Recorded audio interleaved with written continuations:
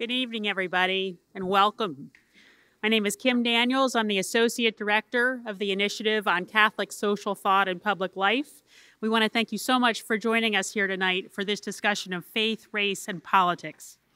This is part of our series on faith and the faithful, and tonight we'll explore the intersection of faith, race, and politics in the U.S., particularly in this election season, as we seek to bring a range of experiences and perspectives to the broader conversation on these often divisive subjects. As issues of race have moved front and center in our public life to a degree we haven't seen in years, we need only think of the shooting of Michael Brown in Ferguson, Missouri, and the protests that erupted in its wake, the white supremacist hatred and violence in Charlottesville, and President Trump's equivocal and normalizing response, the El Paso shooting, or the demonization of Central American migrants fleeing violence and poverty. Just yesterday, we saw a report that the president suggested that soldiers shoot migrants in the leg to slow them down as they attempted to cross our southern border. Meanwhile, systemic racism in our criminal justice system and stark racial inequality in our country persists. African Americans' median income is less than half that of white Americans, and the wealth gap is even more striking. African Americans' intergenerational mobility is much lower as well, and this community continues to suffer serious disadvantages in public education and housing and employment due to structural inequalities. This should break our hearts, and it should challenge all of us, regardless of race or party or faith. And it prompts us to ask what Christian witness looks like in a moment like this. It should also prompt us to ask how issues of race affect our views on policy matters as diverse as immigration, criminal justice reform, poverty, gun violence, the plight of refugees, and many others. Religious voters have a decidedly mixed record when it comes to race and politics. President Trump continues to have the support of evangelical voters, even as many other religious voters strongly oppose his policies. As Catholics, we know that principles of Catholic social thought, beginning with a belief in the equal dignity of all, should lead us to call on our political leaders to work together against racism, for as the Church teaches, respect for every person and every race is respect for basic rights, dignity, and fundamental equality. So tonight we've brought together a remarkable group to help us think through these issues, including Adele Banks, Bishop Daniel Flores, Justin Giboney, and Reverend Jim Wallace.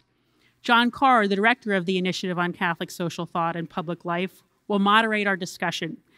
Before founding the initiative 6 years ago, John served for over 20 years as director of the Department of Justice, Peace, and Human Development at the U.S. Conference of Catholic Bishops, directing the conference's public policy and advocacy efforts on major domestic and international issues. This is now the initiative's third major dialogue of the academic year, with more gatherings in the pipeline. We hope we'll continue to advance this conversation of principled dialogue at the intersection of faith and public life. We're so glad that you all can join us here this evening, and please join our conversation on Twitter at GUCST Public Life using the hashtag FaithRacePolitics. Thanks all of you for joining us. Thanks to our panelists, and over to you, John. Thank you.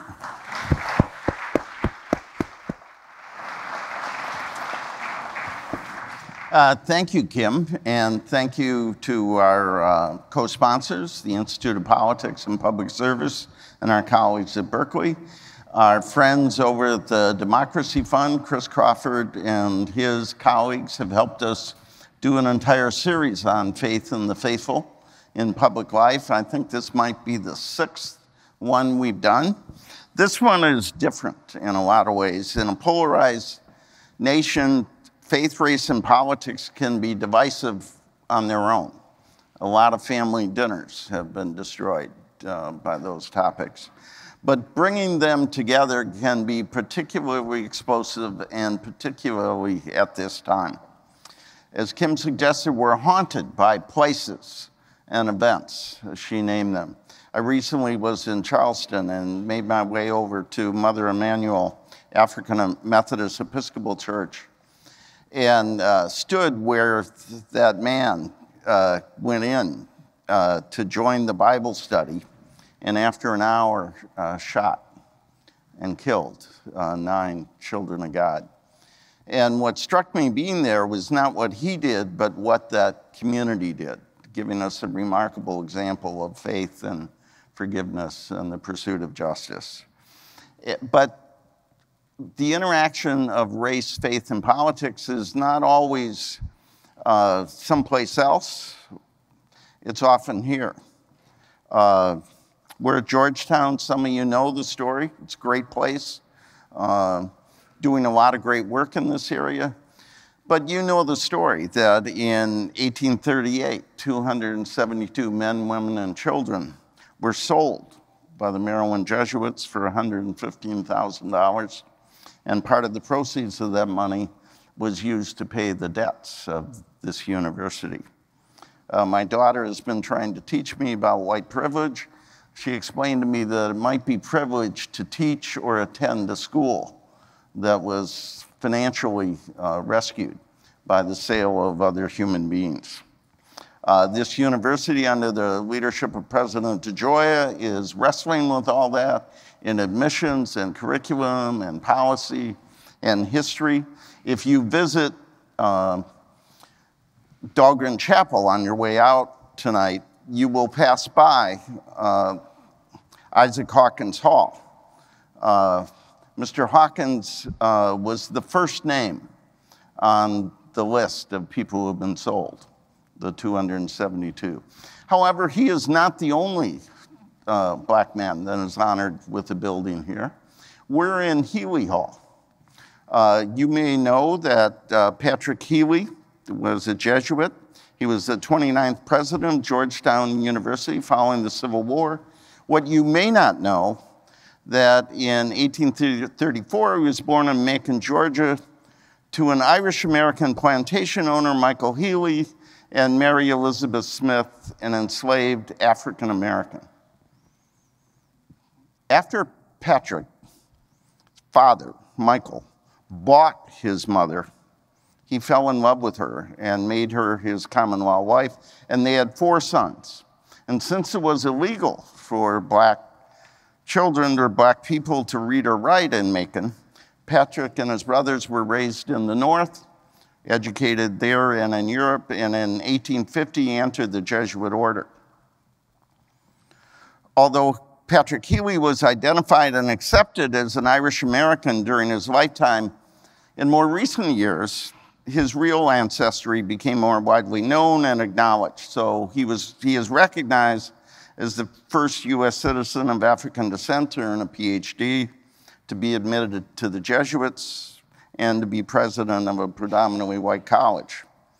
He was called the second founder of Georgetown, and he is buried in a cemetery over there. These interactions of race, faith, and politics are not just legacies of the past, but realities of the present. If you go to the end of this building, named for Patrick Healy, you can look out at Anacostia, less than 10 miles away. The babies born in Anacostia die at twice the rate as the U.S. as a whole, and nearly 10 times the rate of children born here in Northwest Washington. So we're here to talk about the past. We're also here to talk about that present, and to see whether race and faith and politics can not only pull us apart, but can engage us and help us pull together. And to do that, we have 4 remarkable leaders. Adele Banks is an editor and award-winning reporter for Religion News Service. She has been a reporter in Florida, Rhode Island, and New York. She won a major award for her coverage of the 50th anniversary of the March on Washington. Bishop Flores is a pastor of a diocese on the border. He is a champion of human life and dignity. He served that diocese for 10 years and previously served as an auxiliary bishop in Detroit. Justin Giboney is an attorney and political strategist in Atlanta. He's the co-founder and president of the AND Campaign, a coalition of urban Christians seeking to bring the compassion and convictions of the gospel to U.S. politics. And Jim Wallace, Reverend Jim Wallace, is the founder, president, and editor of Sojourners. He is the author of 12 books. The latest book is Christ in Crisis, Why We Need to Reclaim Jesus. And just by coincidence, we happen to have a few copies of the book that are available for sale and maybe even for a signature.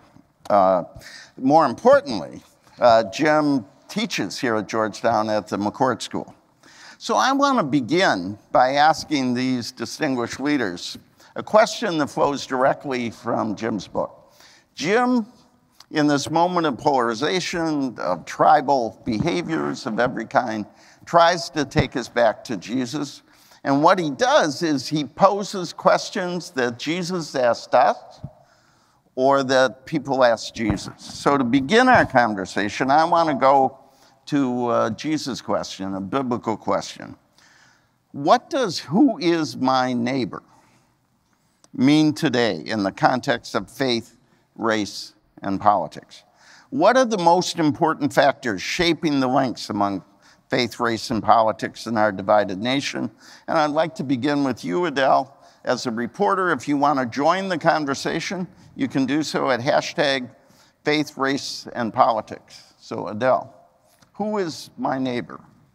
I'm going to start with the second question first. Hello, everyone. Thank you very much for the invitation, John. I appreciate it. The last time I was in this hall was when I was a reporter, I still am a reporter, covering the very history that John just mentioned. I was here for what was called a contrition liturgy related to Georgetown's history, relating to the sale of slaves by Jesuits to keep this school going. And so I think one of the most important factors for linking faith and race and politics is history. And sometimes people don't want to think about history, but remembering it and acknowledging it and figuring out what to do next is very important. I've spent part of this year covering the 400th anniversary of the forced arrival of enslaved Africans to Virginia, and I've seen how all of these things are connected. And there is disagreement about how much these things are connected. There was a study by Barna that found in June that far more black practicing Christians than white practicing Christians agree that slavery's effects continue today. And so millennials are more likely to agree that there are continuing effects, but older generations are less likely to. So we continue to grapple with that. Some people would argue that history continues to shape how people think about a variety of issues because of the history of slavery, whether it's mass incarceration or criminal justice or access to healthcare or housing and to the ballot box. So I think it's important to still remember that. And since I was also asked about the neighbor question, I just want to point out that Public Religion Research Institute has pointed out that although people say they know people across races and across religions, about 1 in 5 Americans say they seldom or never interact with someone who does not share their race or their religion. And about 23%, a quarter of people, say they seldom or never interact with somebody who doesn't share their political party. So those are some of the challenges we're facing right now. Well, thank you, Adele. Adele is the journalist, the reporter. She gives us context. We have a pastor on the border. Sometimes we think of this in terms of black and white. It's obviously more complicated than that. As a pastor in Brownsville on the border, what does "who is my neighbor" mean today?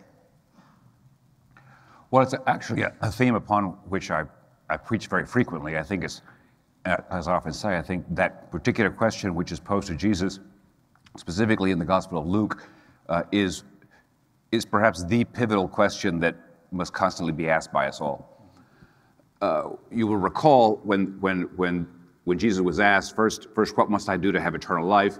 And Jesus gives basically, the dialogue leads him to shall love the Lord your God with all your mind, heart, and soul, and your neighbor as yourself. And then it was a lawyer who asked the question. Remember, I always remember that. Because the next question was, always trying to find, well, okay, let's specify this, then who is my neighbor? Because that becomes the crucial question. And it's never to be separated from the fact that Jesus' response to that question is the parable of the Good Samaritan. It's not a legal answer. It's not a citation of the law of Moses. It is the parable of the Good Samaritan, which in fact raises up the question beyond the parable, and certainly beyond a question of the law, as it has been at that point. This becomes part of the evangelical understanding that the question of the neighbor is the question which, when you really think about the full impact of the Good Samaritan, is the one who's in front of me and is in need.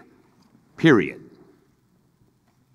There's not a commentary after that. There's not a sort of like a massaging of the message, and that's why, in the detail of the parable, you're of course familiar with, but it's something we ought to meditate very frequently, because that becomes then the criteria by which, certainly in my diocese, when we're dealing with immigrant mothers and children, mostly Central American, who have traveled through Mexico, who have had a great deal of difficult time passing through Mexico, for what could be called class and racial reasons that also affect Latin America quite significantly, and then coming to the border, and then us trying to respond. My call to the people of my diocese is the neighbor is the one in need in front of us. We'll have to wait for the politicians to figure out how to solve this, but in the meantime, you have to face, the real face of the person in front of you, and respond accordingly. And then we can think about how better to work the larger, the more abstracted questions, because Jesus' response is not an abstract response. It is a concrete one. And so to me, this is certainly one of the principal gospels that I'll preach. I find almost every Sunday I can find a way to pull this gospel in. And that's part of because it is, there's certain elements of the gospel. And finally, I would just say it's important, especially if you read patristic literature, that the fathers of the church recognized that there are two Christological figurations in that parable.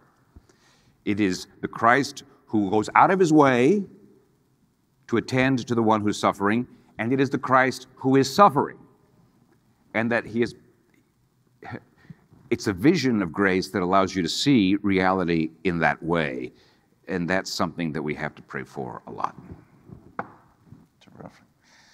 Well, Justin, the bishop pointed out it was the lawyer who tried to test Jesus. And he said that we have to help the politicians figure this out. As I understand your work in AND, you're a lawyer, you're an activist, a strategist, and you're trying to help the rest of us push the politicians to answer the question of who is my neighbor in a just and compassionate way. When we say who is my neighbor, what's it look like to the AND Coalition?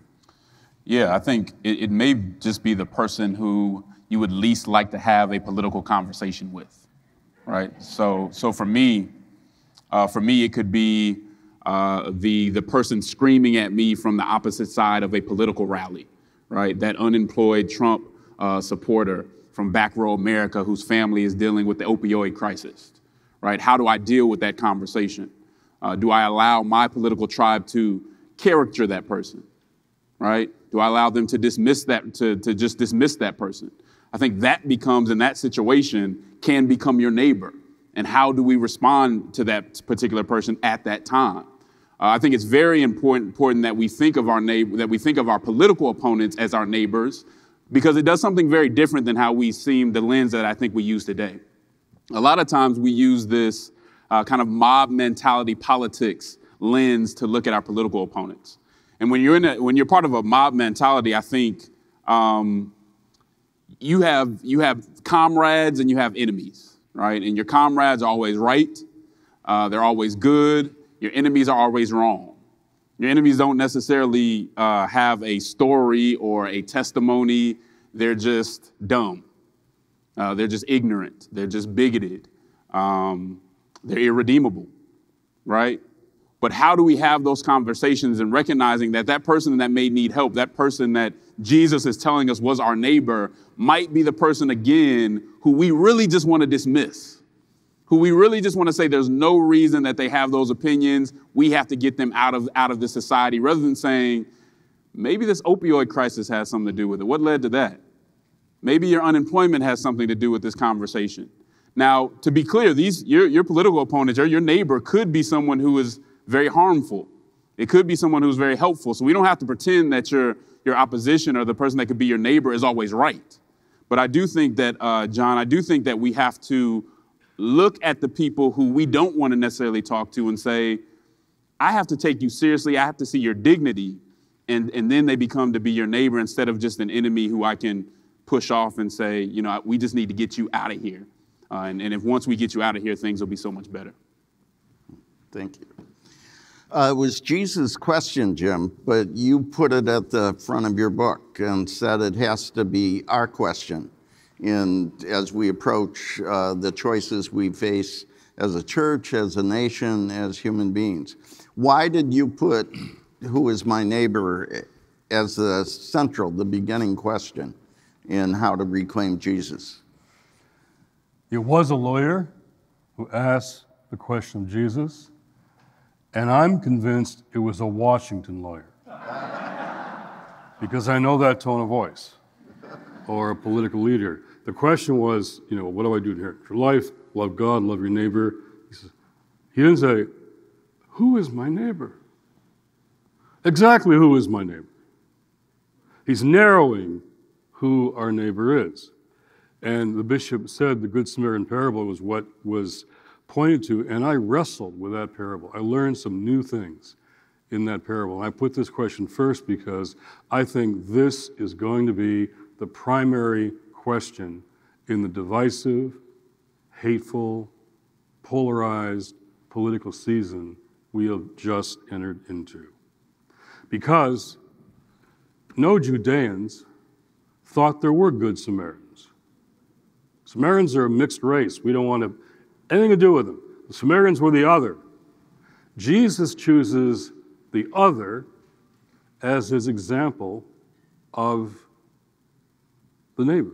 How do you love your neighbor? So, of course, the lesson is don't pass by, as some of the religious leaders do. Stop, take your time, energy, your expense, risk, help, come back. All that's good, but it's more than that. This text, if you go deep into it, this text says your neighbor is the one who's different than you. Your neighbor is the one who's different than you. Gustavo Gutierrez, in his commentary, was very helpful to me. He said, your neighbor is not in your path. You've got to go outside your path to find your neighbor. The bishop said, deal with the one who's in front of you. Problem is, our neighbors, the one who Jesus says are our neighbors, often are not in front of us. I'm from Detroit. You were bishop there. We had a talk back there about how Detroit had its geography racialized. When my dad came back from World War II, naval officer, and GIs like my dad got a GI Bill, and they got FHA loan. They got education in the house. We became middle class. And all the GIs like him were the head of 3-bedroom ranch house in our neighborhood. No black sailors on his ship got the GI Bill or an FHA loan. Detroit was racialized geographically. And so the reason that we don't know people who are different than us, because it's by policy that we're not supposed to. Because what happens when you find your neighbors, when moms and a baseball team start talking about their hopes and fears for their kids, it's bonding. It doesn't happen across racial lines. So this question of the neighbor and how we find our neighbor, you heard a New York Times quote at the opening of this. We've got political leaders who are targeting, not just ignoring, targeting those whom Jesus calls our neighbor.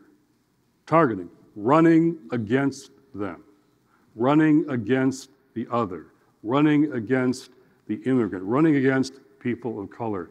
The neighbor, if we don't remember Jesus' answer to this question, we're going to be so polarized and paralyzed in this election year. This question, to me, is at the heart of spiritual survival for this election season. Thank you. Here's how we're going to proceed. One, I'm supposed to tell you if you want to join this conversation, do it at hashtag faith, race, and politics. We're going to go back to each of our panelists and ask them to go deeper in light of their own expertise. We have a few questions we're going to talk about among ourselves, and then we're going to come to you and ask you to pose some questions for our conversation, and then we'll pull it together at the end. I want to go back to Adele. I said and reported that you're a journalist. You've been doing this a long time. You've won some awards. You have been among those, in my experience, in the field of religious journalism who connects these things most explicitly, most consistently. I looked up some of the articles. Birmingham Church, 56 years later, to recall bombing with message of love and action. Reparations fund announced by Virginia Seminary with buildings constructed by slaves. Slavery history still affects blacks, half of practicing Christians say in the survey. Your work appears in the Post, in USA Today, and lots of places. You're a graduate of Mount Holyoke.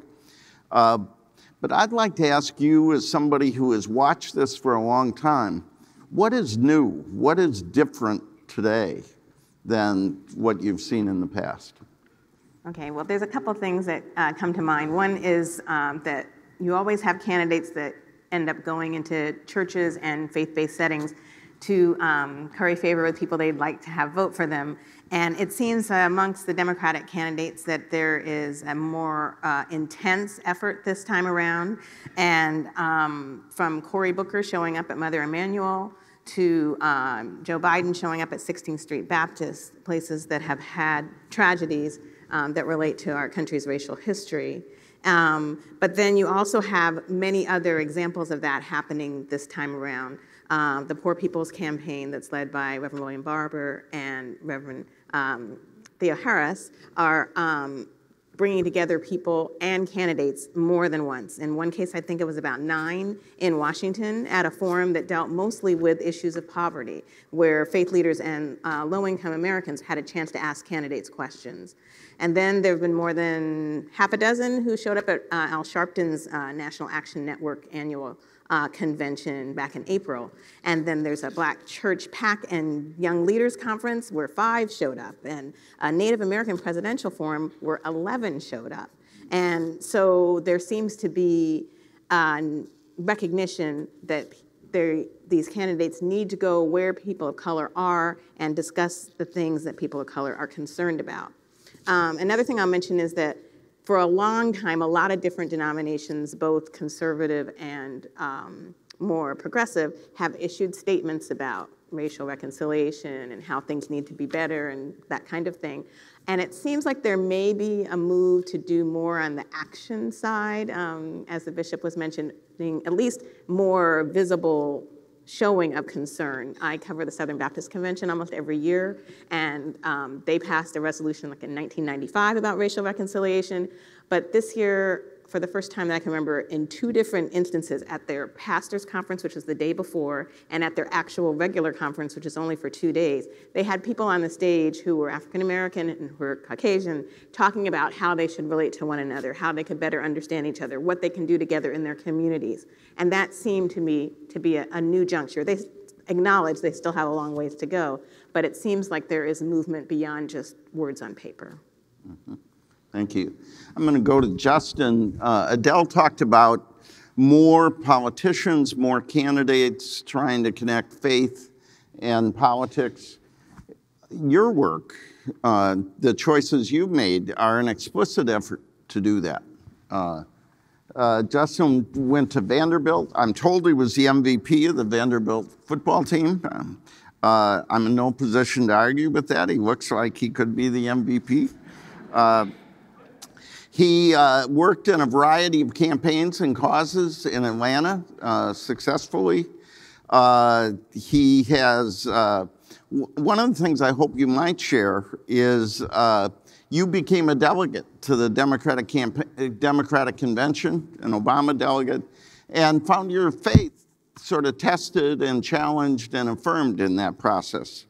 One of the things that I read about Justin, was a magazine asked if you were to give a panel, moderate a panel on some topic that isn't about your work, what would it be? And your answer was the lie of careerism. It seems to me that for a young political strategist, being a pro-life Democrat is probably not an investment in careerism, and challenging the party on that question. So my question to you is, with all this new activity in the religious sphere, you have tried, together with Michael Weir and others, put together a movement that brings urban Christians into the political life to stand up for the gospel. Why did you do that? How did you get there? And where is the resistance coming from? Wow, good question. There's a lot there to unpack. John, I think the biggest thing that the AND campaign is trying to do is really help people center, at least help Christians, center the gospel in their public witness.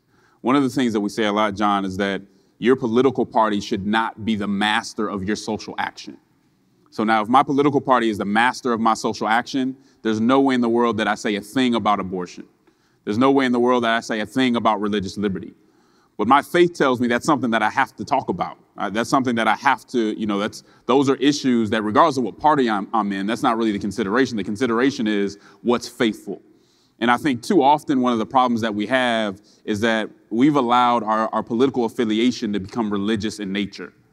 Right, so that our tribe, our political party are really controlling us, and sometimes on moral issues more than our faith is controlling us on moral issues, because we want to be on the team. I read and I wish I had the exact research, but I read some data that basically said some of the most educated voters in America make decisions not based on principle, but make decisions based on identity and basically their ideological tribe.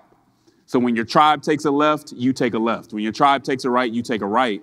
And we're trying to challenge both sides, right? So we would go to maybe a conservative white evangelical, and we would say, you have to deal with the reality of systemic racism and what racism has done to this country. You have to deal with that. You have to come into that conversation, not trying to defend yourself and make sure that nobody thinks that anyone around you or you is responsible for it, because that's sometimes how we walk into those situations. I have to leave here making sure that you don't think I'm liable or guilty of any of this stuff.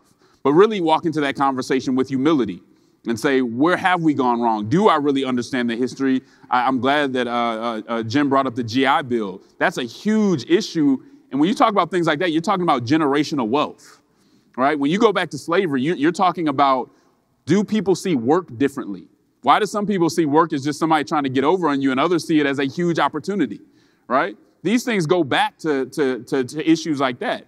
But then we also want to make sure, and we also talk a lot about, Jim, challenging your own side and challenging your own party, right? I'm in a party right now, in the Democratic Party, where we have people that basically were on the Judicial Committee and asked Christians, and basically said that Christians can't be judges because of some of their beliefs. And the fact that that could happen and not raise huge issues, it wasn't huge news.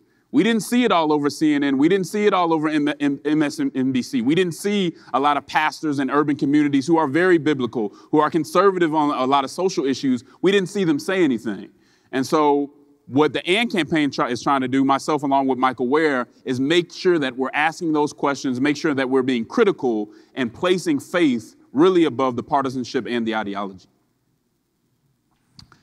Bishop, if you were to pick two places which are sort of ground zero for race, faith, and politics, Brownsville and Detroit would be in the top 10. And you've been a pastor in both. You've been a lot of other things. You went to the Angelicum. You were in seminary work. You were a chancellor, a vicar general. You've been rector of a cathedral. You have served in lots of ways. You have a wonderful Episcopal motto. I took Latin, but I'm not going to repeat it. The word is sent breathing forth love. The other part, you're a successor of the apostles, but your Twitter handle is Amigo de Frodo, how can you be friend of the little man when you're a pastor in a community where all those contradictions happen. Justin talked about people whose faith shapes their politics. I assume there's none of that going on in Brownsville. That there are a lot of Catholics who read the Good Samaritan and they don't feel compelled to think about the folks who come to Brownsville looking for a better life. And there are others in Brownsville who think that their identity is more important than their faith. How can you be a pastor? How can you proclaim the gospel in a society divided by race and ethnicity and immigration? Wow. I just want to kind of pick up, because I really appreciate what Justin just said, and I very much sense that that's kind of the same mind that I've been trying to approach both in Detroit and when I was there, and also in the Rio Grande Valley. You may know that the Diocese of Brownsville, I mean, Brownsville is as far south as you can get without crossing the Rio Grande River and being in Mexico. And so it is the reality of the border, which is a long history, and history continues to affect that reality. But what Justin was saying about calling the church to let the gospel be the lens by which we interpret reality, and not let sort of like the partisan sort of elements. I mean, I agree, politics has taken on religious overtones, partisan identity takes on that. Some sports almost reach that level, but it's that kind of loyalty which sees everything through that lens.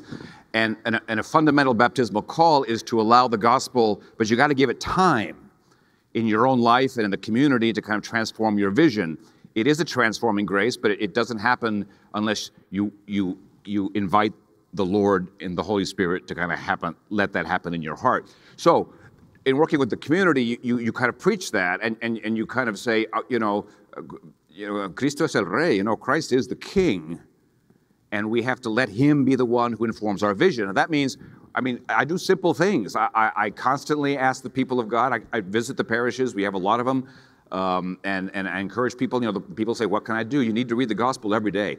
The eclipse of Christ as the figure from whom we seek the wisdom to understand reality and human life and the human condition, and also human dignity, is what I consider most devastating to what is sort of opening us up to this sort of divisiveness, this sort of, because if you lose that fundamental announcement, the most radical thing that was ever written was, and the Word was made flesh, which means flesh becomes bearer of the Word, and the Word was God, and you can't get around that when you're dealing with your neighbor, and you can't get around that unless you choose to forget it or not think about it. And so it's important that we kind of do that. I learn, I'll tell you about the fertile thing. I think, Jesus said a lot, and we have to read the gospel every day. But one of the things he said not too long ago in one of the gospels on Sunday was exactly the fact, make friends with the poor because they're the ones who are going to judge you. I don't know that we take that seriously. We don't take eschatology seriously enough, because Jesus says some very definite things about what the judgment will be about. And we don't see ourselves moving in that direction, and we kind of think it's nice poetic language when he talks that way, but I take it very seriously. Make friends with the people who have no power, because they're the ones with whom the Word chose to identify himself when he became flesh, and we have to find some way to kind of get that message out. And then, because the kingdom of God is too big a mystery to fit into any political party in the history of the human race, much less the two that we have now. And so we have to let that lens be that which we challenge the party. I tell people, you can belong to a party, but you have to let the gospel be the conscience by which you challenge the leadership of the party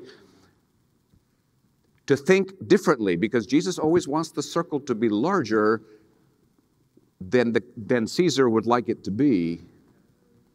And we have to be willing to kind of push that. Now, so I would say this, maybe because it's on my mind, I don't know about the rest of the country. I don't get to Washington very often, but the Rio Grande Valley is a great place. You ought to come and visit it. And what I tell people is, if you go and you speak to immigrant mothers and children, and you talk to them and you ask them what life is like, and you just actually let them talk and listen, it changes your vision. Instead of just talking about them and at them and kind of deciding kind of what is supposed to be right for them, actually talk about what's the experience, what's the reality, why did you leave? Most people would prefer to stay in their home. I mean, it's not true that everybody wants to live in the United States. Most people in Latin America would say it's a nice place to visit, but I wouldn't want to live there. Because people love their own place. And so you have to get into you see, the flesh is very concrete. It's historical. It has situations. It has circumstances. And that's where Jesus is. We abstract him. As Pope Benedict used to say, we make him into an idea. And then we can take him apart. You know, he's like the scarecrow after the flying monkeys got to him. He's got pieces over there and pieces over there. And so, I don't know, I just think there's a constant, there's no short fix. You have to preach the gospel and you have to encourage people because the kingdom is amongst us if you have the eyes to see, but the eyes to see are a grace and you have to ask for it. That's probably more than you ask for, but that's what I'll say. The bishop said he was happy he's not in Washington. Jim, you are.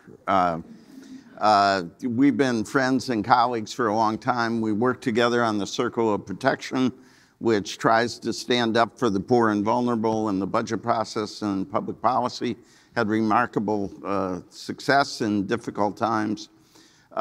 Jim is a baseball coach and has written 12 books. I don't know how you do those two things at once. You know him as the president, the editor-in-chief, and the founder of Sojourners. He's married to a priest. I want to add an Episcopal priest in this setting. He has 2 boys. And I'm really struck. The bishop said what we ought to do is read the gospel every day and look at the world through the eyes of Christ. Your book says we ought to look at politics through the words of Jesus. Why did you decide that, and how do Jesus' questions test us today in Washington as we approach this election? I'm really struck by, Justin, the name of your movement, the AND movement. In the earliest days of Sojourners, "and" was likely our most common word. We were for personal faith and social justice. We were for prayer and peacemaking. We were for worship and action. So I love, here's a radical idea, John. What if we allowed our faith and values to shape our politics instead of the other way around? That's what we're facing now. Dietrich Bonhoeffer said the question is always, who is Jesus Christ for us today? Who is Jesus Christ for us today? I was wrestling with these questions. For example, what is truth? Pilate's in a debate with Jesus. He's losing the debate. And so he says, okay, well, what is truth? The Washington Post keeps track of all the lies that are told in this city by this administration. The lies are not the deeper issue. The deeper issue is they want you to think there's no truth. Autocrats always do. There is no truth. Washes his hands and kills Jesus, he does. Washes his hands, fake news, there's no truth. When there is no truth, you just believe what the autocrat says. Jesus says, if you know the truth will set you free. Jesus says, be not afraid. 8 times he said, be not afraid. We got politics now running on fear. Be afraid, be afraid, be afraid. So I would say, don't go left, don't go right, go deeper.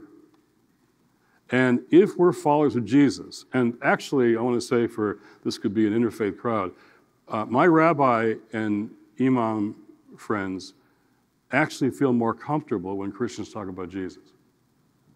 They feel less scared, right? And a lot of people outside the churches are still very interested in this brown-skinned Jewish rabbi who was born in occupied Palestinian territory.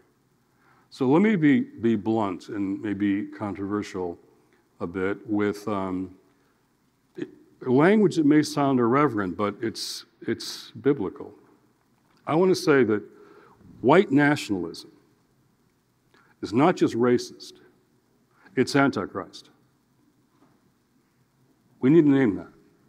The dehumanization of immigrants isn't just lack of compassion, it's antichrist. To treat women in the way, to mistreat women, sexual harassment and assault, this is not just sexist, it's antichrist. We're going to be facing in this election The imperfectness of our politics is very clear.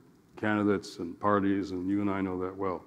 But in terms of values and moral choices, we're going to be facing antichrist politics versus what we think the politics of Jesus are. For that, I got to go back to these questions. What belongs to Caesar and what doesn't? Why did Jesus say, blessed are the peacemakers? Why does he call them the children of God? So these questions I've been wrestling with now. And this is the best way. We're not going to get healing or even solutions by just staying with politics. We're going to have to go deeper and higher. And if I'm going to follow Jesus, I want to, as we said in my evangelical tradition a long time ago, get back to Jesus.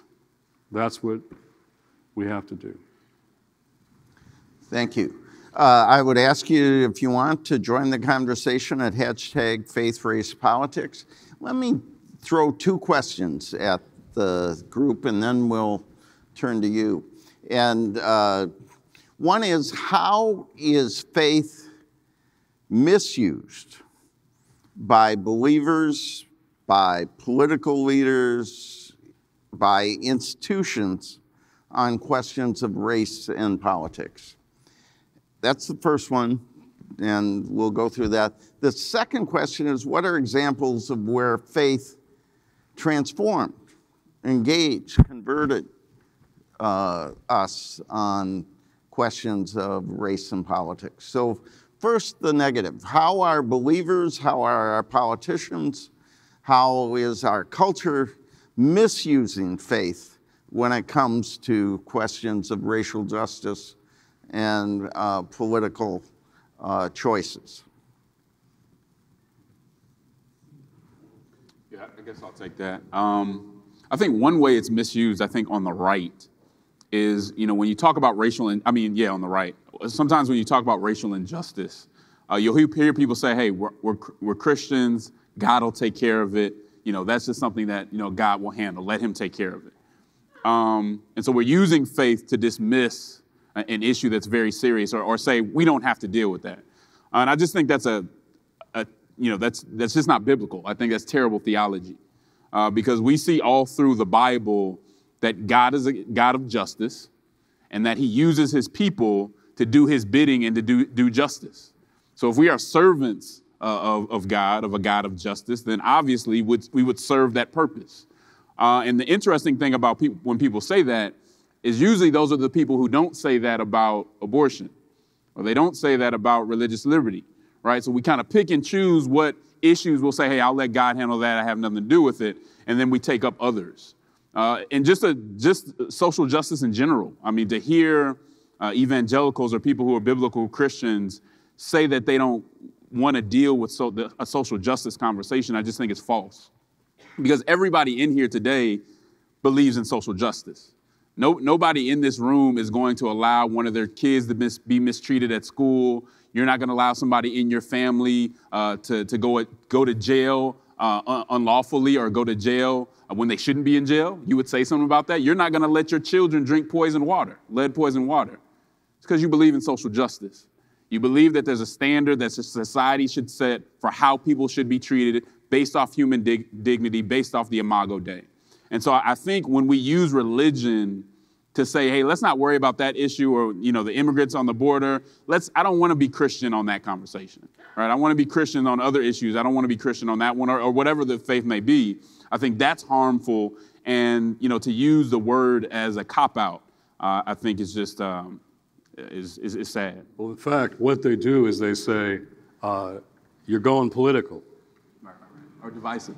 Right. So a journalist like Adele, who asked me yesterday, what do you do about these churches, that pastors and Christian musicians who say, I can't talk about social justice issues because it'll divide my congregation.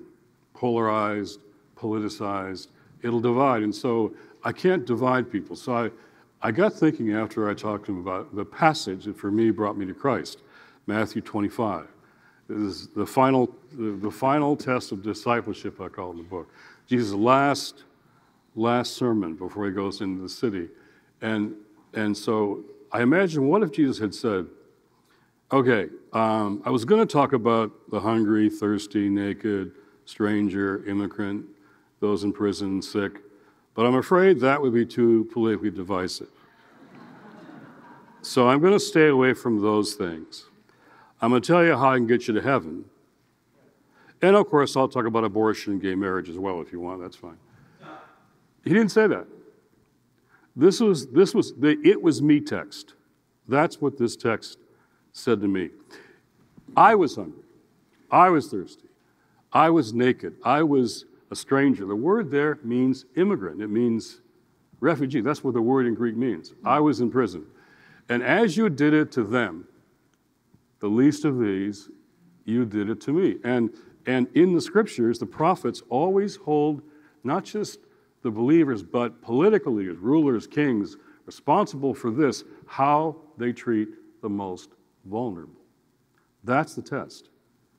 And some of us think that vulnerability is the test of even these controversial questions like abortion. Yeah, women who are in that situation are very vulnerable.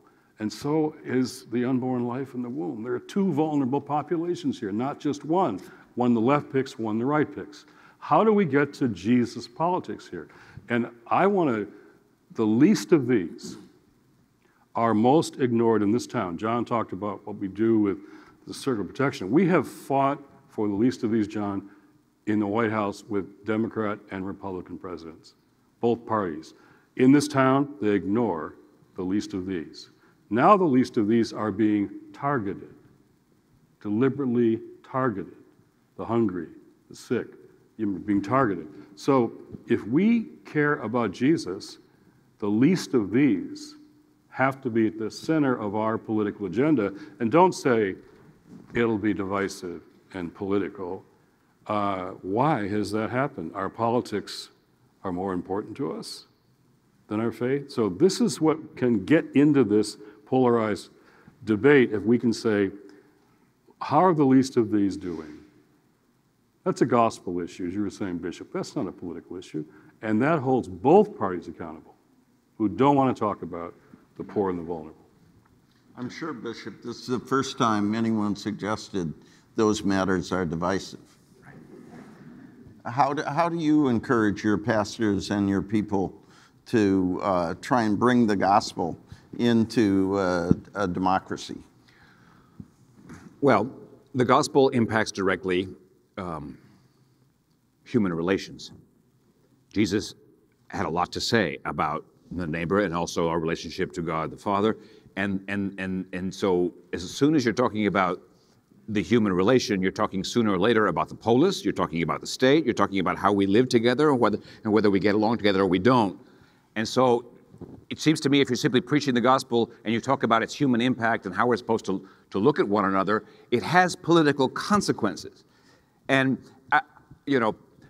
I don't tell people how to vote, but I do say, I really hope you think about this when you're voting. And I'm talking about the gospel when I say this, and not cut it into pieces. And I want to say just two quick points. I think we have to be also realistic about American history, and that is we have used civil religion for a long time.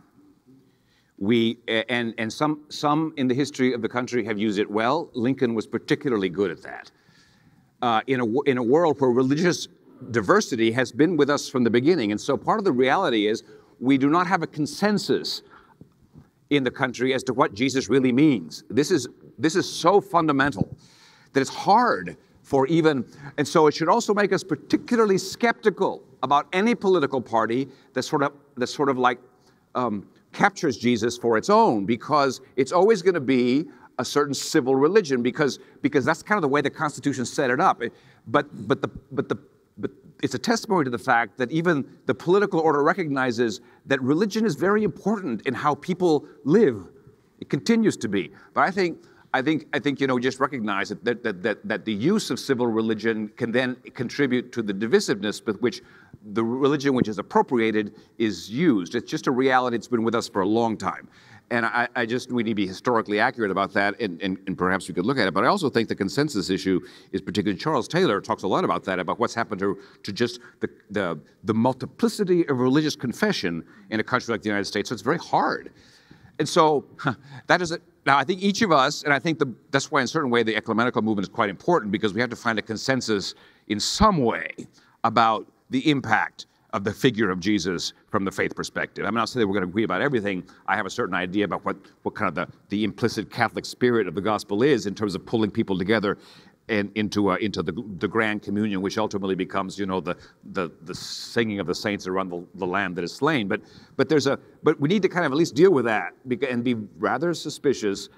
And maybe we should just ask the politicians not to quite invoke Jesus quite as much as they do. That's the best way I've ever heard "we're the one true church" described. I'm willing to have I think you heard more than I said there, John. That Catholic spirit. Adele, I don't want to put you on the spot. You're a reporter, not an advocate.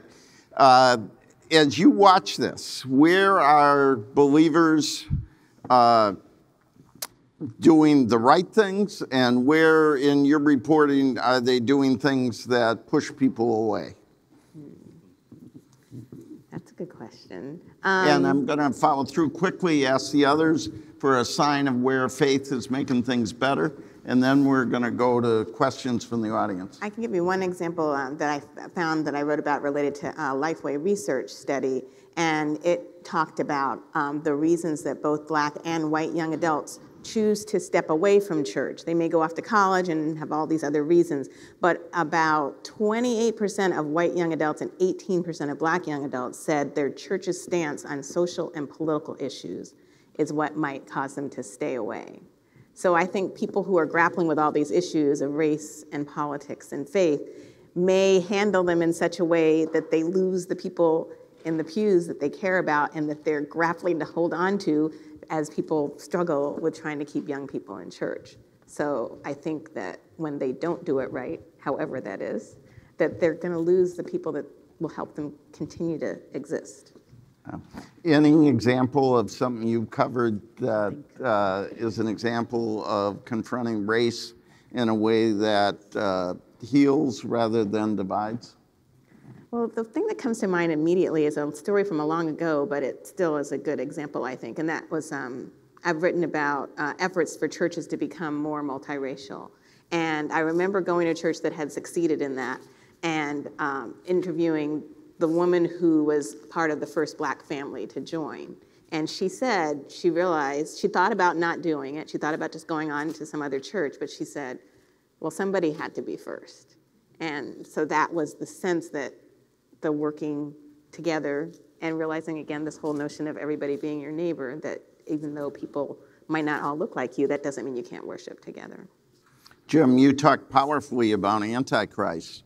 Where's an example of Christ in action today in the religious community on race or politics?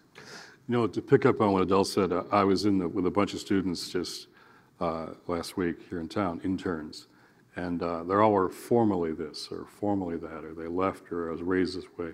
And it was the hypocrisy they felt in their religion and the lack of response to massive injustice. That was, but the exciting thing was when we got talking about this Jesus and these questions, the room lit up, just lit up. And they wanted to engage in this. And it struck me that Jesus has somehow survived all of us Christians, which is a really wonderful thing. But I remember, John Fife, Presbyterian pastor, way out in the Southwest, years ago, he called me and he said, well, a lawyer came to our door and said there are these refugees from El Salvador in the desert and they're dying. He said, I didn't know where El Salvador was, but I thought I should go and see what was going on. And John went out, cowboy boot, Presbyterian pastor, and he found these refugees and he began the sanctuary movement. And he and a Catholic sister put the whole thing together. And he was then named as a felon for doing this. And I went to his trial and talked to him. I said, John, why did you do this? And he said, well, I was reading that Matthew 25 thing, And it just, and when young people see Christians or faith leaders Young people are looking for courage, And when they see people act in courage and put themselves on the line or take a risk for what they believe in, it really stirs up stuff. It brings people back. So I love talking to the nuns, the none of the above. I love the nuns, I love the nuns, the other nuns too. When I go out to speak at these evangelical colleges years ago, there'd be 2 rows of Catholic sisters in the front. And I'd say, sisters, why are you here? They say, well, we're localists. Yeah, but why are you here? Well, Jim, this is a very conservative place. I said, yeah, that's why I came. We thought somebody should have your back. So I've had nuns for bodyguards for years. But the NONES, I like these young people. They're not affiliating. I don't want to affiliate, but they believe in God. And they really are drawn to Jesus. And so there are little mini mega churches, there are little mini churches all over the country, little circles of people who are talking about how to follow Jesus. I'm encouraged by what I see. I'm going to ask that the microphone be set up for questions, and if you have a question, get mine. And I'm going to ask Justin and then the bishop, where's a sign of where faith has healed and pursued justice as opposed to push people away? Justin? Yeah, I like where Jim took it. I see some emerging. My encouragement comes from some of the emerging leaders that I see that are talking about this differently. Michael Ware, we talked about C.J. Rhodes, Dr. C.J. Rhodes in Mississippi, Jackie Hill Perry in Atlanta. These are people who are going to usher in, I think, some of the nuns or some of the folks who are more agnostic because they love the church and they love Jesus so much that they're not going to quit on it. That they're not going to say, I'm not going to come to church because somebody else did Christianity wrong, therefore I'm not going to participate. And I think the way that they can articulate to different audiences the importance of justice, the idea that justice is a moral conversation, right? That it is, and I think some of the morality movements, one of the things they missed is that injustice is immoral. And so if you have a moral majority movement or a values movement that does not have a justice component to it, then it is not a moral movement. Then it will be susceptible to kind of coupling itself with bigotry, coupling itself with greed and things of that nature. And so when I see some of these kind of emerging leaders coming across and boldly and biblically really preaching the gospel and talking about how the justice plays a part to, Southern Baptist churches, to traditional Black Baptist churches and all around, it is really encouraging and having that focus to say, I'm not afraid of politics. Yes, politics is dirty, and that's exactly why we need to be in there to disinfect and to clean it up. It's really encouraging. Bishop. I think it's very important, one of the points that Pope Francis consistently makes, and that is that the most creative things in the grace of the kingdom that kind of happen historically come from basically the work of the people of God. And I can testify to that. Just to kind of briefly run through, about 6 years ago, before it was on the news, before it was on any cable network, just regular folks in the Rio Grande Valley noticed that there were mothers and children in obvious distress waiting at bus stations. And they started stopping by and asking them. They were parishioners from some of the local parishes, San Cristobal de Magallanes, several parishes, and they basically stopped, which is very Samaritan-like, good Samaritan-like, went out of their way and stopped and said, ¿En qué le puedo ayudar? How can I help you? And then they began to hear the story. Well, we just passed through immigration control because they'd get vetted, and we've been left at the bus station. No, we don't speak English. How do we get, we're supposed to get a bus ticket, and we're supposed to go to our family in Chicago because the whole world has a cousin in Chicago. and so they hadn't taken a shower since they left Central America. They hadn't had, a decent meal. Yes, they'd eaten something, but, and so basically the people of God take food by, they start taking water, they start taking little tennis shoes because they needed new shoes. And this is before anybody knew this was happening. So there's a benefit, I believe, to being a diocese that's fairly poor, because we are fairly poor. We don't have a huge bureaucracy. And so what happens is, word gets to Sister Norma. You might know Sister Norma. She's kind of the Catholic Charities like superwoman down there. And so she calls me, she says, Bishop, we have a problem. We have these families. And so do we have a building you can let me use for a couple of days? And I say, sure, sister, let me call the pastor of Sacred Heart. He's a Franciscan. They have a hall, so we'll open up the hall. And so I called the pastor. I said, Father, let me borrow your hall for a couple of weeks because we want to have a place to take these mothers and children and give them a shower and give them some hot, and then help them figure out what their bus ticket says and when to go. And so like 4 years later, I was still using the hall, and we had served, by that point, 80,000 people. But that all came from the response, and see, this is what a pastor wants to see in his people. That's what it means to enculturate the faith. It's an automatic response that sees and then responds in some act of charity, justice that kind of says, "How can I help you?" This is very promising, because I'll readily admit this, the best ideas I have ever had as a bishop came from somebody else, and it was usually from people who were already doing something on the ground. And I think we have to be much more attentive to how that's working, and I think Pope Francis is kind of pointing in that direction. That's a great example of an immediate response. Let me just add a specific one. The only bipartisan issue left in Washington is development assistance around the world, feeding the hungry, caring for people with HIV/AIDS. The Trump administration every time says, let's cut this, foreign aid's terrible, it's wasteful, da, da, da. And Republicans and Democrats together say, that's nuts. PEPFAR, we had lunch, a couple of us with Michael Gerson yesterday, started by President Bush, continued and invested in by President Obama.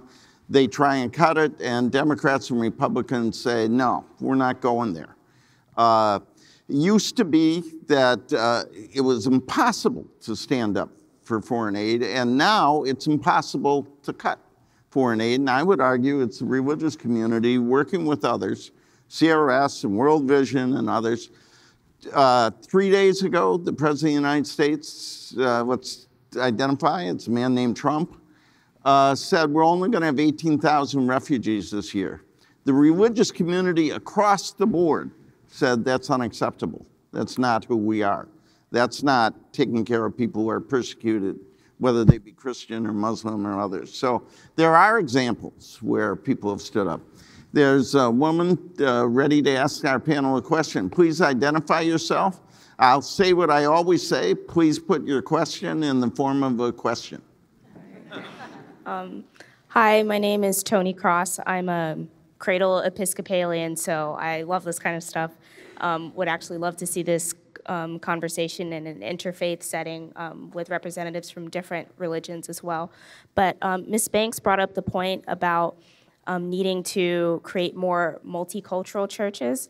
And I read Reverend Wallace's book, America's Original Sin, where you discussed that. And I was wondering if you had seen any progress on that front since you released the book, and if not, what ordinary Christians and faith communities can do to kind of bring that vision to reality. Who wants to take that one? Well, you asked if I'm seeing progress on that. We're seeing a reversal of that in the last few years. We're seeing Black Christians leaving even multicultural churches and white churches to go back to protect themselves in their own churches. When they hear the way an administration talks about who is wanted in this country and who is not, and that's being very clear, people are trying to protect themselves, which I understand. So part of it is what are we going to do together to confront those things? In other words, if the image of God is real to us, if we believe that, then anytime they want to suppress somebody's vote because of the color of their skin, or as North Carolina said in the court language, voter suppression surgically targeted at African Americans, that is a violation of the image of God. That's throwing away Imago Dei. So what if we had white pastors and Black pastors in this election season, whether they're in the same churches yet or not? What if they went to the secretaries of state in the states where we have voter suppression all the time and said, we want a fair and free election where every citizen gets to vote because we think we're all made in the image of God, and we hope you do too, and we're going to help you, and we're watching you. And what if collars came in with lawyers at polling places, and with those long lines, Bishop, yeah, we got food, we got water, we're going to help you stay in line. They moved the polling place yesterday to keep you from voting where we're going to. So what if we work together on those things? It's not just being in the same building and worshiping together. We have a whole conversation about that.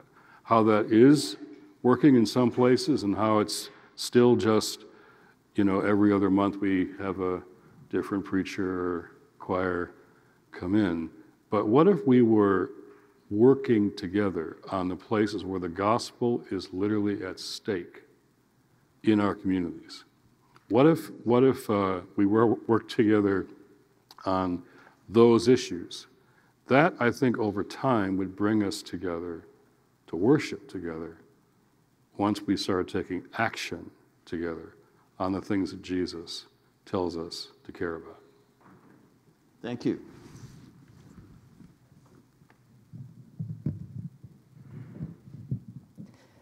Thank you all very much. I'm Megan. I'm with Franciscan Mission Service. I spent the last year and a half I'm looking at the audience because I'm going to challenge you as part of my question. I spent the last year and a half as a prep cook in 2 different kitchens in southern West Virginia. And I believe God sent me there. And I got to know a bunch of Trump's fans and people that were ambivalent against Trump, and I think it was one of the best witnesses I've ever done, and I didn't even really know I was a Catholic when I did it. But I bring that up because I'm just going to make a personal challenge to everybody here to really take to heart what Justin suggested, because I believe it's like the core of where we're at. We've demonized some folks that have maybe arguably some not good information, but they are some lovely people down there, I'll tell you that right now. So I encourage everybody in this room to think about how they can reach across that divide, even in a little way, and get to know some of these folks that believe so differently than we do. So anyway, that said, I'm supposed to have a question. I was listening. Okay. Hard to tell, but I was. Justin, I wonder if you or anybody else want to speak to ways that you've seen people reach across that divide. Yeah, I think one of the best ways to reach across that divide is just defending people. Right? I think people of faith should always be ready to defend either the defenseless or people that just need a defense. And so it can be in conversation, right? It can be through social action, but finding ways, not just having it come up to you and finding opportunities to defend people that you normally would not defend, and around your tribe to kind of set straight some of the narratives and some of the ways that we mistreat people. Whether these people agree with you or not. So I would just say finding ways to defend people that you usually wouldn't take that opportunity to defend. I was having lunch with 2 members of my family who shall remain nameless, and one of them said, "I cannot believe these Trump people. How could they do this?" Blah, blah, blah, blah, blah, blah, blah. And the other member of my family was getting really quiet at lunch. And I said, "I don't even know anybody who voted for him." And I said, "I think you may. I think you may be related to somebody. And maybe instead of avoiding religion and politics at Thanksgiving, we ought to talk about religion and politics and Thanksgiving." Thank you, Bishop. If I could make just one quick, I think it's very important. I think one of the things I ask folks to do back home is don't limit your friendships to people who agree with you, because you'll be very lonely sooner or later. And I think we do this, and we're often unconscious. We only kind of hang around people who think like we do, and that's creating kind of the silo even without even wanting to. You could enjoy the beauty of human friendship with a variety of opinions and a variety of very passionately held things. And this can open up your perspective, because it's really hard to demonize somebody that you actually like. And I've said this before. I think it's hard to, I think the modern world thinks it's more of a miracle that Jesus actually liked people than that he loved them. And I think we need to kind of start from the stance of likability as something that you have to kind of work on developing in sort of cultivating friendship. And that cuts across religious lines and political lines and even sports team lines. So. Go Nats. Please join us. I'm a little shorter. Pull that all the way down. Do it like that. This question is also for Justin. You are from Georgia. I am from Louisiana. These are both states in the very deep South, which we both know is very religious and also very Republican. And a lot of times in this area, the Republican Party is heavily associated with religion and God and Jesus, despite the fact that this conversation has proved that Jesus does not belong to any political party. However, in the Deep South, it still is a reality. And I was wondering, as a political strategist, how would you suggest that members from all different types of parties try to convince people in these areas that are so religious and also so Republican that God doesn't belong to the Republican Party? If there's a policy that, say, the leader of the party is trying to implement that is antichrist and demonizes an entire group of people, that is not God-like, and you don't have to support that despite the fact that you identify as a Republican. Yeah, no, that's awesome. The first thing I try to do, and really for both sides, and in Georgia, sometimes it does deal with a lot of Republicans, is challenge Christians to at least have 3 things that they know of that are un-Christ-like in their party, right? Here's the issue. If you agree with everything that conservatives say on every single issue, or everything that progressives say on every single issue, I hate to tell you, but you're being very intellectually lazy. And you're going to be easily manipulated if that's where you're at. And so I challenge them with that. And I say, if you're a thoughtful voter, you should at least have 3 to 5 things that you can say, this in my party is not okay, and I need to push back on that party. Otherwise, you're just an accomplice. And we're to be cross bearers. We're to think critically. We're to look at the situation. And the truth of the matter is, you're probably going to be more impactful when you're correcting your side of the conversation sometimes than when you're yelling at the other side who's probably not even listening to you at that moment. So I think we just have to challenge people to let them know you're smarter than to be a person that agrees with everything somebody else tells you. And that gets them kind of thinking about, yeah, I do need to do a little bit better. So that's kind of how I start with that. Yeah. I think we need to do, you just talked about the narrative that Republicans own religion, God, Jesus, and Democrats don't care. That narrative is, as you said so well, so wrong for so many reasons. It's ironic to me that the core base of the Democratic Party, the core base is probably African American women. So the core base of that party is the most religious population in the country, and yet Democrats are reluctant to speak about faith. That's a really, so this goes both ways. I fought religious fundamentalists most of my life, but there also are secular fundamentalists who are very hostile and really, finally, in the end, are disrespectful to their core base in the Democratic Party. There's a lot of patronizing that I think is racial that's going on the white left. So those are tough questions. But again, I want to get to that more biblically than just politically. So we're at Sojourners, we're doing podcasts with Democratic candidates and asking them how their faith and their values shape their priorities and their policies. We've done 2 already, we're doing more, we're going to release them soon. We're talking about faith forums in the fall, or that other fall, with candidates. But when I looked at the salt and light issues in the Bible, I always thought I figured that out, salt, light. And I saw some new stuff. And I'll just be brief here, but this really was, it struck me. Salt and light are not the same.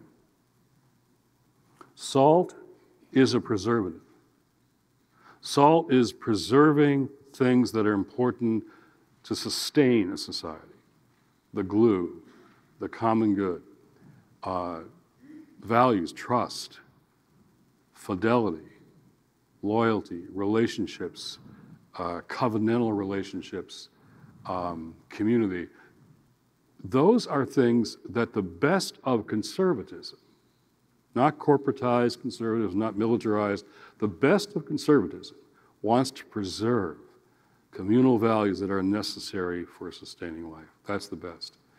So conservatives really like that when we are providing salt and light in our communities. But light shines on stuff that's wrong. It illuminates what is just, as somebody said, shouldn't be acceptable anymore, right? And every new generation has the obligation to say what that's been tolerable for so long, we're saying is no longer tolerable. So a new generation doing that with climate and guns and all the rest. Progressives like light, conservatives like salt. We are both salt and light. If we really got that clear, we could speak to both conservatives and progressives about this faith in Jesus, which isn't right or left.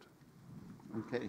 Can we ask the two people left in line to come up and both share your question, and then we'll ask the panel to respond. Hi, my name is Ana Ruiz. I'm a sophomore in the SFS, and I'm also a student in Professor Carr's class. My question... Sign up for you get credit. Thank you. Very important. Yeah. My question is for Bishop Flores. How do you see hybridity and changing identities, such as like second and third generation immigrants or DACA recipients, for example, play a role or affecting the conversation in defining race, faith, and politics, as that obviously changes over generations and how you identify? Okay. And then hi, I'm Anya. I'm also a sophomore in the SFS. Then my question is, you guys have brought up how there's a breach in the Christian church in racial equality, but how do you as faithful community combat the increase in Islamophobia and anti-Semitism that has been perpetuated by a leader that many white evangelicals have voted for? Okay. One was directed to you, and then I'd ask other panel. And we have one more. Come on up. Welcome. Hello. I just wanted to, my name is Michael Sims. I study aging and health at the college, Georgetown, a graduate program. I just had a question from curiosity to ask of any of the panelists what you would find, actually, okay, I promise I'll ask this as a question, just a little bit of backstory.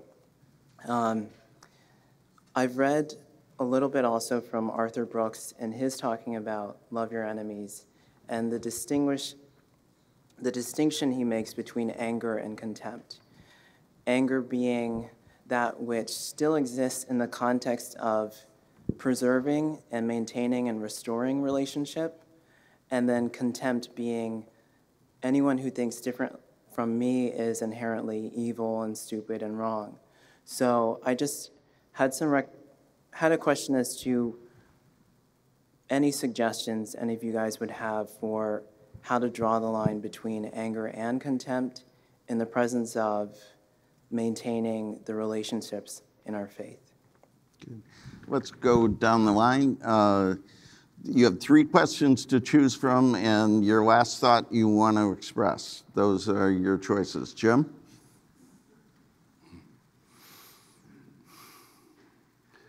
I think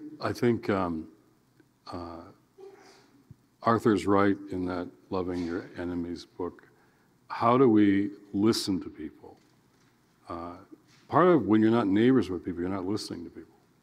You're not just hanging around talking about, not politics, but your kids. Most people want the same things for their kids. You're not talking about that stuff. 75% of white people in America, 75%, have not one significant relationship with a person or family of color. We don't talk, so how do we turn, anger can be good, it's passion, it's things have to change, but contempt for each other. I grew up in a church that was all those people that you talk about who voted for Donald Trump. How do we have a conversation, I would say, about Jesus with those people in their places? How do we do that? And I think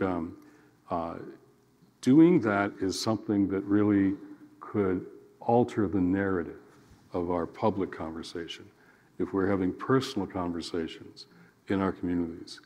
And so someone says, well, I don't like the way you interpreted Jesus on this immigration question. I don't like your interpretation. Say, good, let's have a conversation. That's the point. How would you do it? There are differences about what immigration policy ought to be. Let's have that. But there's a tone, a spirit. There's a moral issue, as Justin said. How do we do that? So how can we have conversations at the local level in our families, like John's saying, at Thanksgiving, and not just at this media level? How do we have new conversations in a time when really the soul of the nation is really at stake right now, and the integrity of faith, our response to it, is also at stake?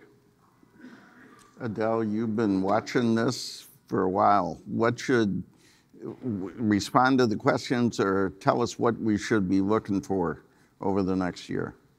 I think it would be good to see when people cross faiths and work together. That's happened a lot with the Poor People's Campaign that I mentioned, that is actually a re-up of what Martin Luther King Jr. started to bring economic justice to a lot of people. And that has involved Christians and Jews and people from across racial ethnic groups, and to the mall and to all these different places, and bringing presidential candidates to them to speak to them. And another example I can think of is right on the day of the inauguration, I did sort of off-the-mall coverage. And I remember going to a church where there was an African-American gospel choir sort of singing or rehearsing in the background. And I talked to a rabbi who was there, and all of them were trying to sort of figure out what their next steps would be because they didn't want to be on the mall. And he said, a Jewish man, I am Muslim, to me, because he was already concerned about what was going to happen or how Muslims were going to be treated. So it really struck me that people were trying to identify with the other, and again, expanding this idea of who their neighbor is, even at that point. You had a brilliant young student ask you a question specifically? Yes, I appreciate that question, and I'll try to kind of briefly address it. The average age in my diocese is 26, and families live the reality of moving of dealing with immigration also in the family as its impact on customs, on language, and so forth. There are a lot of DACA students in my diocese, and it is a national scandal that we have not figured out how to solve this problem. It needs to be addressed in a just way. We have many young people who have a lot to contribute to the community and to the whole country. And the lack of a political will is extremely disturbing. But a lot of young people, at least in my view of the church, that's part of our mission, is to pull together people where the different generations can talk to each other. Maybe you're not aware of this, but at least I grew up this way, and a lot of people who grew up this way. At home, we spoke Spanish because my grandparents spoke Spanish, and so all the talk about family, God, religion, and when you're really angry, it was in Spanish. You went to school, you learned English. My parents, my grandparents continue to speak Spanish, but you go to school, you learn the English world. You live with two worlds in your head, and it's a great gift, but it's a struggle. And you try to kind of figure out how these two worlds relate to each other, because believe me, un idioma es todo el mundo, no? A language is a world. And you kind of work on this, and I'm really proud of how the young people kind of pull together and really do become bridges to kind of, for their parents and their grandparents to understand what's going on here, and also for the rest of the country to kind of deal with kind of what their particular Latino reality is. But I think we want in the church, and certainly in my diocese, to encourage the voice and the articulateness of our young adults to kind of take the leadership role in expressing kind of what the needs are of their families, of their grandparents who don't have the language skills to express it. I mean, it's that basic. Who don't know how to call the sheriff if somebody is robbing them because they don't speak the language or because they're afraid that they're going to ask for documents.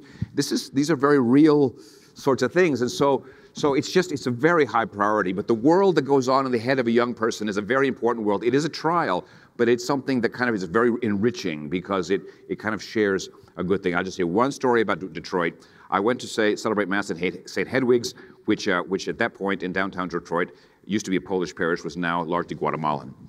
And I went to say Mass for their principal feast day, which is La Fiesta del Cristo Negro, and it's a big feast in Guatemala.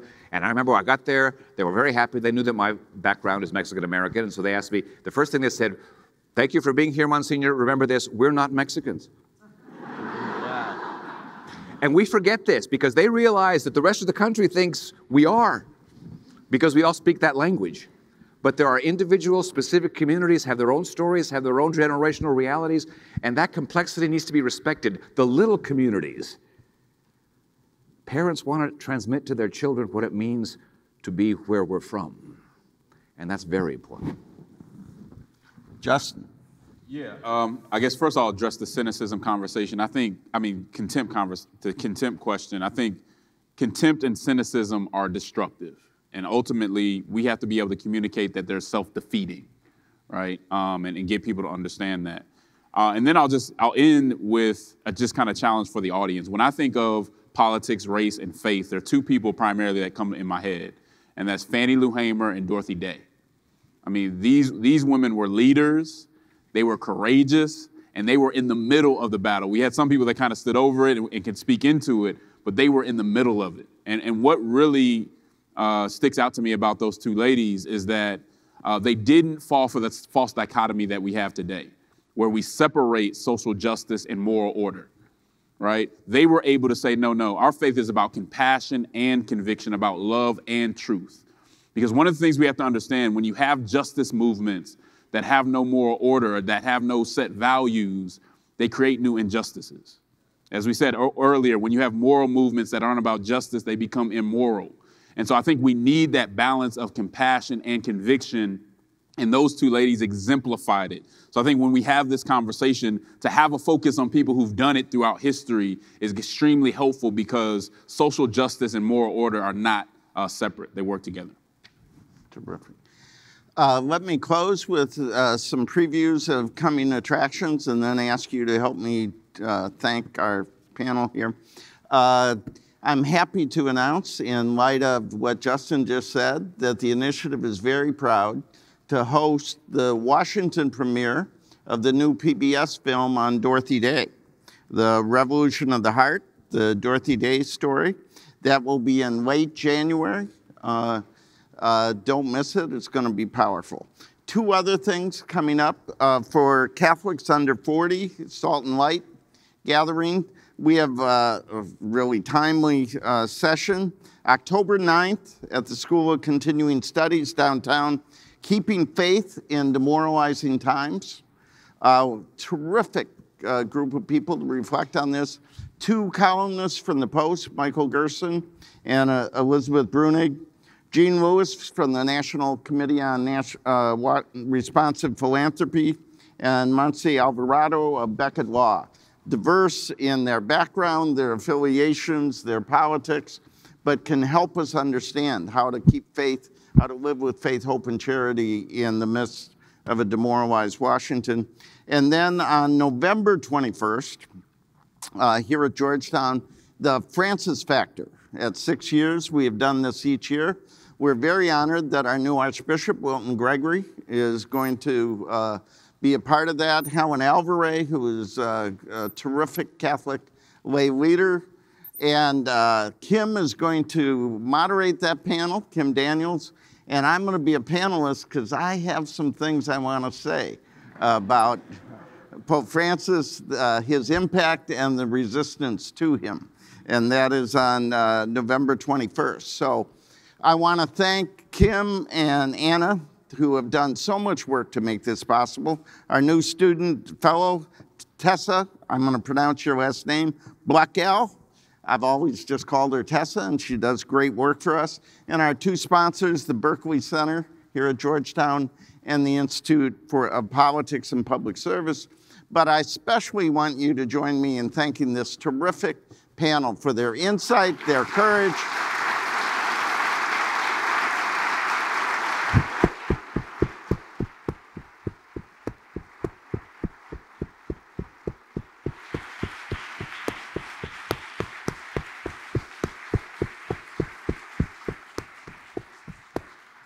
And we thank you for coming out in such numbers. This was a great evening. Thank you very much.